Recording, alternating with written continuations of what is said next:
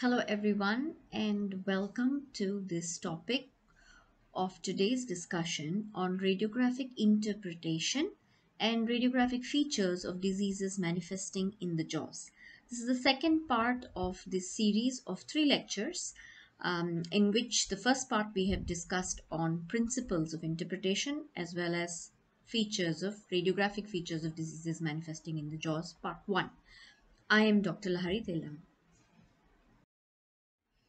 The learning outcomes are similar to what were outlined in the previous part 1 of this lecture, is to analyze the 5 principles of radiographic interpretation to identify dental anomalies, inflammatory lesions, traumatic conditions, cysts and tumors of the jaws on dental radiographs, and explain their clinical and radiographic correlations. Identify and describe the radiographic characteristics of malignancies, systemic diseases, and bone diseases affecting the jaws. Summarize the radiographic features of TMJ, salivary gland disorders, craniofacial anomalies, and paranasal sinus anomalies.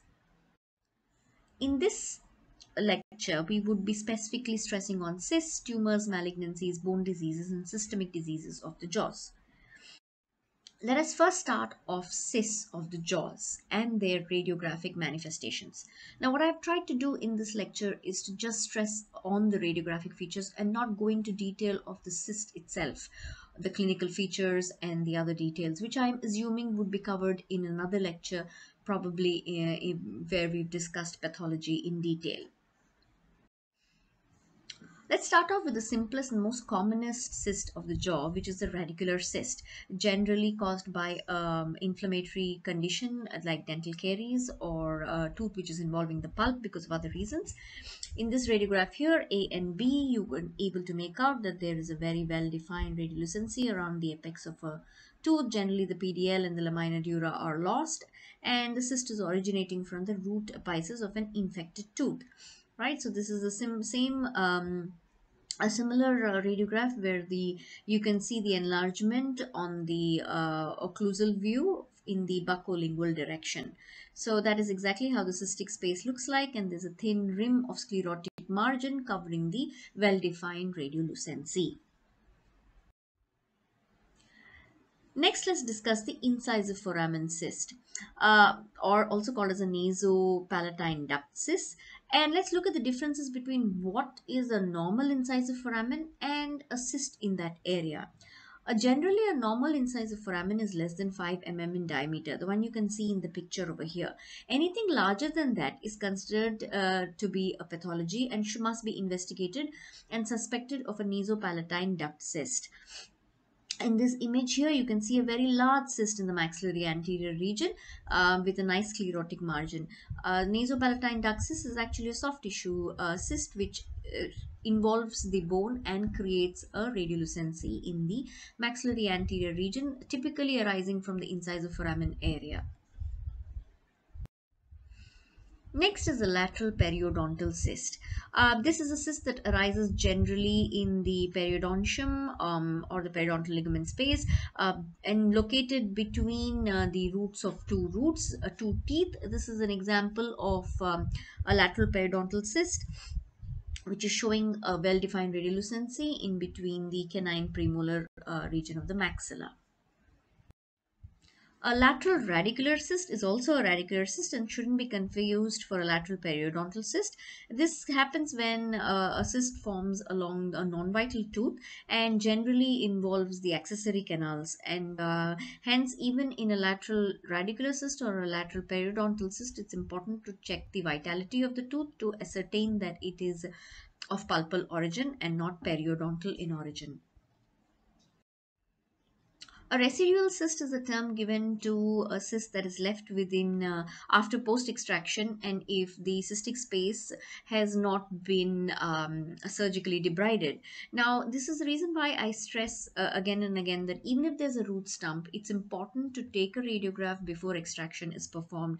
This is to avoid the chances of missing a periapical pathology and leaving behind such a cystic area, which in future could lead to getting secondary infected or probably lead to pain, or in case you would want to place an implant in that area, it becomes an issue because you have discovered on the radiograph that there is a residual cystic area, and that you would have to go back in time and go back in and debride the area and perhaps um, look for bone harvesting and grafting. Next is the most one of the most commonest cysts in the jaws is the dentigerous cyst, generally arising from the neck of a tooth. And again, I would like you to understand that radiolucency around a normally impacted tooth, which is less than 5 mm, could be a hyperplastic dental follicle. Generally, the dental follicle covers all impacted teeth, and usually the size of diameter of the follicle, or the size of the follicle from the edge of the follicle to the edge of the crown, is just about 1 to 2 mm. Or it can even be considered as a hyperplastic follicle or a bigger sized follicle when it's less than 5 mm. But anything beyond 5 mm in diameter, that means from the edge of the radiolucency to the crown, if it's more than 5 mm in diameter, you must suspect a dentigerous cyst. In this case, you can see that the third molars are having dentigerous cysts, especially typically arising from the neck of the tooth. The dentigerous cyst, the differential diagnosis would involve an odontogenic keratocyst or even a unicystic ameloblastoma.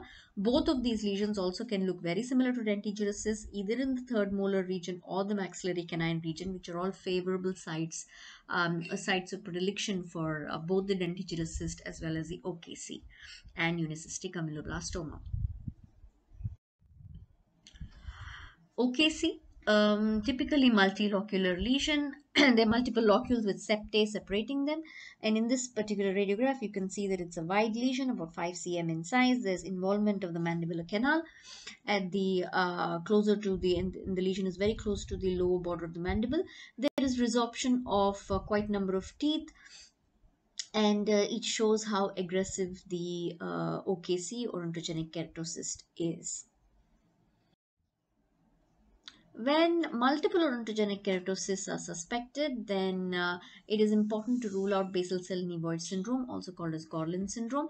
In this particular case, you can see that there are multiple cysts in regions of the maxillary, very close to the maxillary sinus.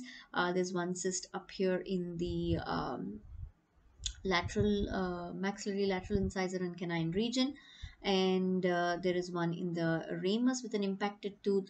This one is in the body of the mandible, doesn't have an impacted tooth, as well as number 5, which is in again in the third molar ramus and body region, having an impacted tooth. So OKCs need not have impacted teeth always within them. They can also arise in the odontogenic region without association with teeth, but very close to the odontogenic region. And when multiple such OKCs are suspected, it's important to rule out basal cell nevoid syndrome. Ameloblastoma. The multiple, we've just seen an example of a unicystic ameloblastoma, which can look very much like a dentigerous cyst. The multilocular variant is generally given the soap bubble appearance, and it's a very classical appearance of the ameloblastoma, where you can see multiple locules.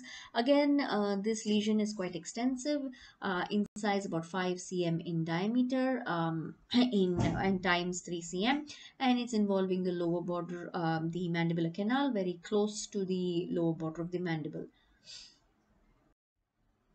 Calcifying odontogenic cyst.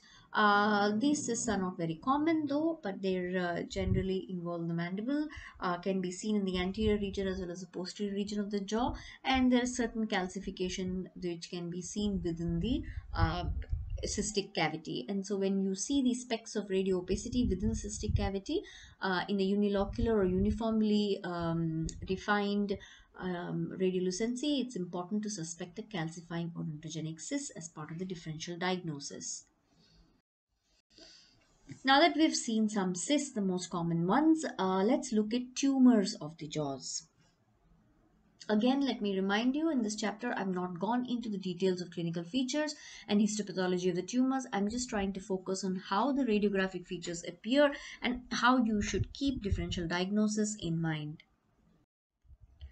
So let's start off with something which is not a tumor. This is an example of an idiopathic osteosclerosis, generally seen in the odontogenic region, may be associated or closely attached to a tooth or slightly away from the tooth. The differential diagnosis would be condensing osteitis or inostosis, but in this case, you can see that the lamina dura is intact for this molar, and the molar doesn't seem to be having any pulp involvement, and hence this is an idiopathic osteosclerosis.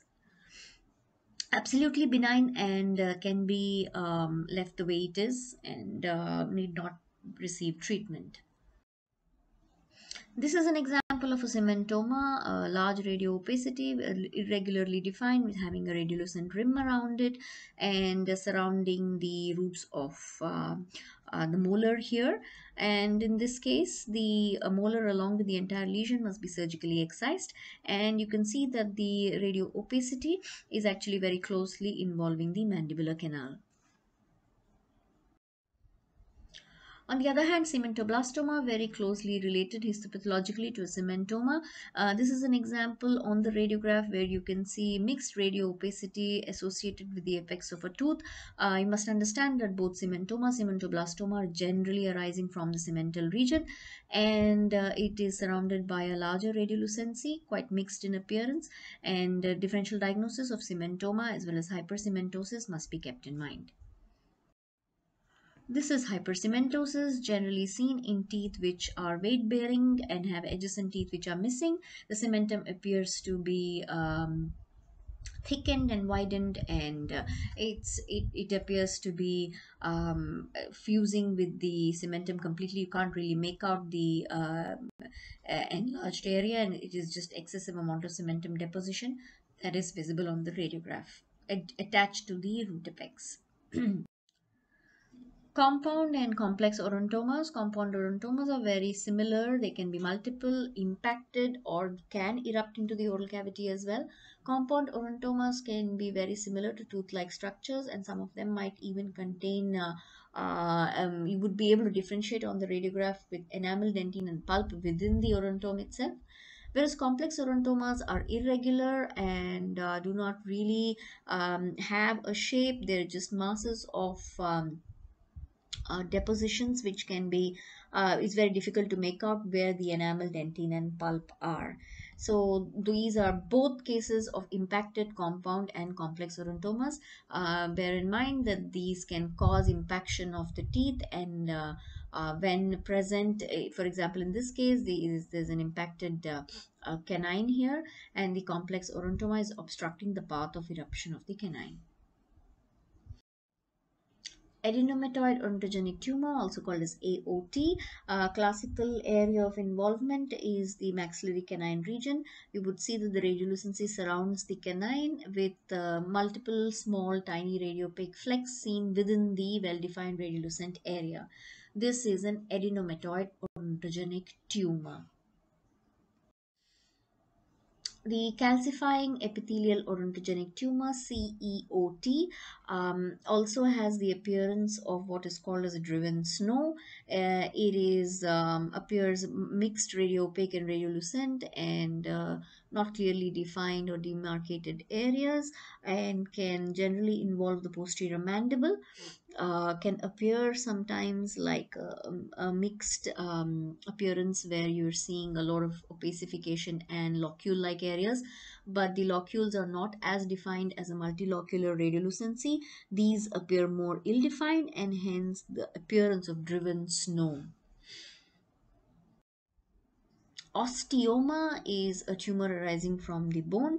These could be, they are benign, and they could be osteoid osteomas or peripheral osteomas. Generally, the mandible is involved. The osteoid osteoma is within the body of the mandible, and the peripheral osteoma generally extends out of the body of the mandible, or the lower body of the mandible is one of the most favorite sites for an osteoma. Exostosis, these are actually not tumors, they are hematomas. This is example of mandibular bilateral bony exostosis. They can also be seen in as buccal exostosis in the maxilla as well. Osteochondroma, this is just an example of how there's an enlargement of the condyle of the TMJ, and again not very common, but arising from the TMJ, the coronoid condylar process, and this is how it appears on the radiograph. Large radio opacity, which is having well-defined borders. Now that we've looked at the tumors and cysts, let's look at malignancies of the jaws. Radiologic features of malignancies of the jaws. When we're talking about diagnosing malignancy based on the radiograph, it is important to understand that it would be very difficult for you to suspect the type of radio or type of malignancy. But it's important. What is important to understand is that the manifestations of malignancies in the jaws and how they look different from benign lesions, and what is important to look at. So, when we're talking about that, it is important to keep in mind that radiologic features of malignancies can either manifest as ill defined invasive borders, lesions with borders which are ill defined, destruction of cortical boundary with adjacent soft tissue mass could be there. There could be irregular thickening of the PDL due to the invasion, for example, the one seen here. And they could be multifocal lesions, like multiple of them involving the bone.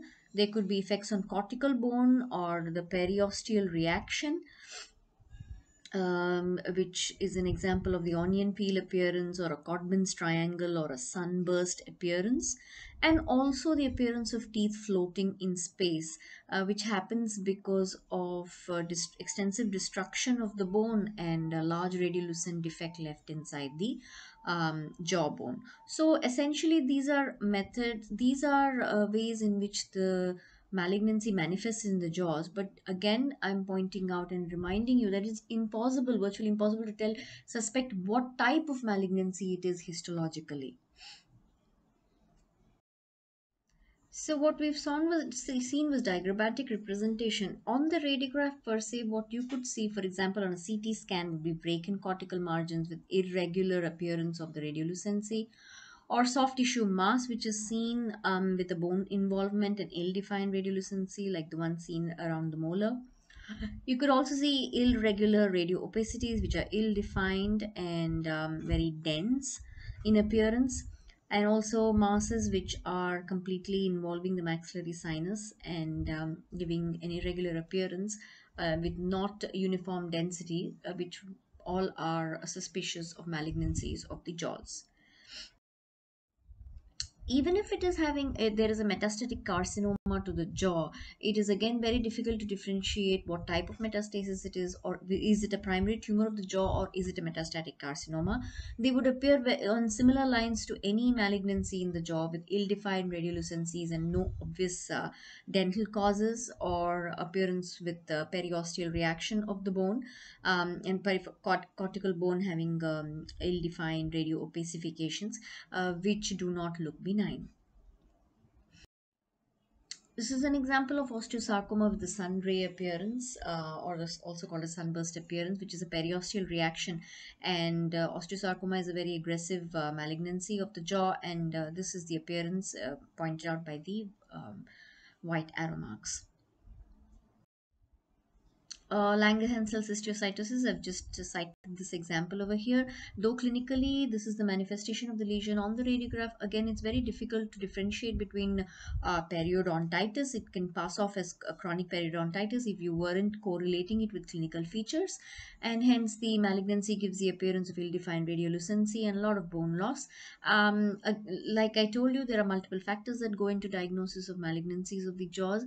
Clinical features, histological features, and radiographic features combined together should help in arriving at a diagnosis. Let's move on to bone diseases involving the jaws, and specifically we would be looking at some fibroosseous lesions. So the most common is fibroosseous lesions that we generally describe is the fibrous dysplasia, and these images give you the appearance of orange peel appearance. That is what is called in radiology terminology, where you see the trabecular pattern strikingly different from the adjacent normal trabecular pattern in this first molar, whereas the second mandibular molar's bone surrounding it shows you ill-defined, thinned out trabeculae, very similar to that of an orange peel appearance. So, clinically, you would be able to see that there is bony swelling and enlargement on either one or few areas of the bone. Again, another appearance of fibrous dysplasia. This is more like a ground glass appearance, ground glass appearance involving the entire maxillary sinus and maxilla. On the radiograph, on the CT scan, also shows large radio opacity, and this is what is called as ground glass. That means glass which is not transparent but appearance appears hazy. Fibrous dysplasia can also manifest as a fingerprint appearance. This is what we're discussing about, the fingerprint appearance of seen in the mandible. And in this particular case, two areas in the mandible are showing similar kind of appearance of fibrous dysplasia. Periapical cemental dysplasia is a disease involving primarily starting off at the cementum and the predilection for lower anteriors. This disease has three stages to it, stage 1 to 3, and as the lesion progresses from stage 1 to 3, it starts off as radiolucent area with ill-defined margins, then moves on to a mixed radiolucent radiopaque appearance, and then finally there is excessive amount of radio opacity. Now, the progress from stage 1 to stage 3 can take quite a few years to happen, and generally the teeth are vital and the patient is asymptomatic. So, I've also listed out here the differential diagnosis based on the appearance. This could be the rarefying osteitis could have been thought of as a differential diagnosis for stage 1. For stage 2, with mixed appearing lesions, condensing osteitis can be thought of as a differential diagnosis. And for stage 3, where there is a radiolucent periphery around the radiopacity, a benign cementoblastoma or even the presence of an odontome attached to the apex of a tooth can be thought of as differential diagnosis. Focal cemento-osseous dysplasia is the terminology used when similar periapical cemental dysplasia is seen in the molar region. Also, the appearance is very similar to the previous case with the differential diagnosis of benign cementoblastoma or dense bone island. Irregular radio-opacity with a rim of radiolucency seen very close to the periapex of teeth. The term florid cementoosseous dysplasia, also called as gigantiform cementoma or familial multiple cementomas, is given to the appearance where there are multiple areas of opacification seen. Again, this can be involving multiple teeth of the jaws. The differential diagnosis would be Paget's disease or chronic sclerosing osteomyelitis. Cemento-ossifying fibroma or also ossifying fibroma or cementifying fibroma. This is generally gives the appearance of mixed radiopaque radiolucent appearance with multilocular appearance as well. There is expansion of the jaw in the buccolingual direction and could be anterior posterior direction as well. And it is a bony hard swelling generally, and this is the appearance of the opacification seen in the jaws. The cemento-ossifying fibroma could also have a peripheral component to it with enlargement into the oral cavity. And when this happens, you could have a differential diagnosis of fibrous dysplasia, periapical cemental dysplasia if the area is small, or central giant cell granuloma, or a COC or a CEOT.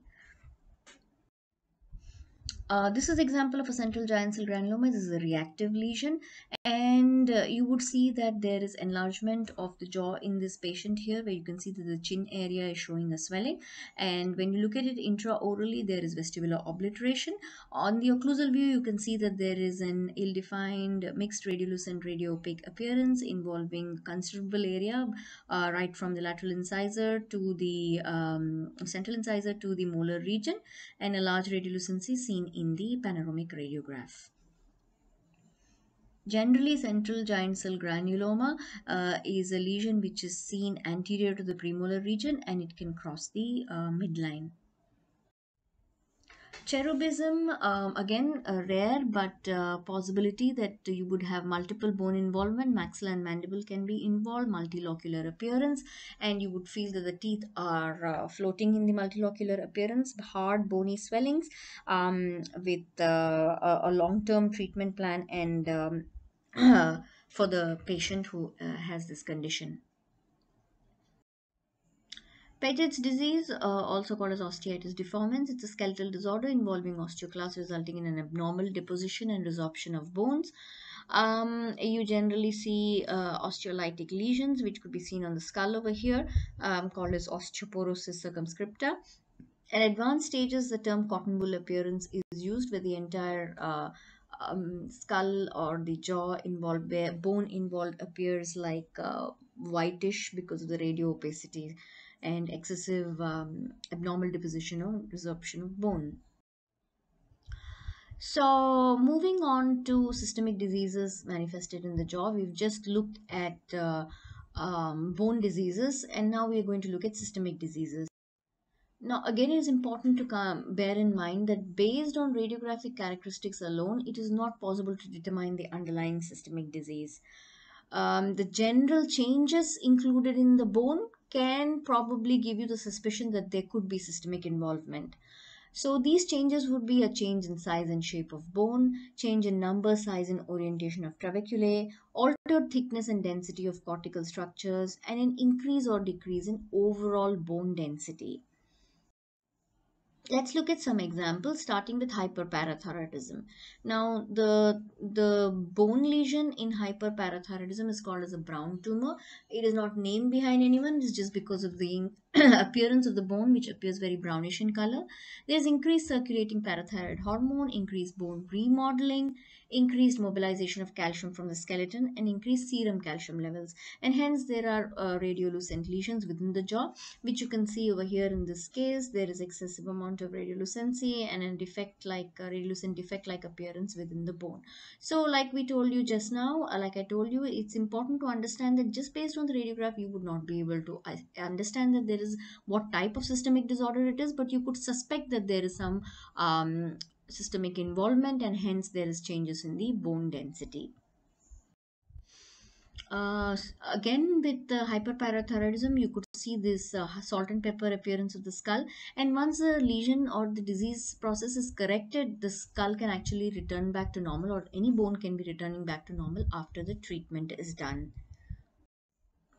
Hyperpituitarism, gigantism, or acromegaly. You can see this picture taken from one of the sources where you can see that the size of the skeleton itself is very large. The pituitary sella turcica region also appears very large. Rickets and osteomalacia. Inadequate serum and extracellular levels of calcium and phosphate are hallmark of this disease. There is defect in the normal activity of metabolites of vitamin D, especially 1,2,5-cholecalciferol, which is required for resorption of calcium in the intestine. So in rickets there is hypoplasia, hypocalcification of teeth, whereas in osteomalacia, which happens in adults, generally does not alter the teeth because they are fully developed before the onset of the disease itself. So this is some examples of rickettsial appearance of the teeth, which are very hollow. They look like shells, and because there is less amount of hypocalcification of the teeth. Also, the bending of the bones, which can be seen in a child who's having rickets. Osteopetrosis, quite rare, but it is also called as marble bone disease. It's an inherited disorder of the bone that results from defect in differentiation and function of osteoclast. This abnormal formation of primary skeleton and a general increase in the bone mass. The failure of normal bone remodeling results in dense, fragile bones that are susceptible to fracture and infection. This is an example of sickle cell anemia and thalassemia, which gives the appearance of hair on end appearance. This is caused by the superficial surface of the dura being raised and appearing like as though there is hair on the end of the skull, and also increased trabecular spaces and wide marrow spaces, which is a classical feature of sickle cell anemia or thalassemia. So that brings me to the end of this chapter. I have given you examples of different types of radiographic appearances seen in the bone, and the diseases that we've covered are just few examples. For more information and in-depth reading, I would suggest that you go through the textbook and look through the examples. And it's very important, as I keep on reinforcing and making it clear that to understand and to retain radiology, it's very important that you keep looking at images which your eyes recognize, and it's easier for you to compare it to something which is abnormal or something which is normal, and that's how you retain the information that you and that's how you learn and interpret and practice radiology. Thank you very much. If you do still have any doubts, kindly feel free to contact me.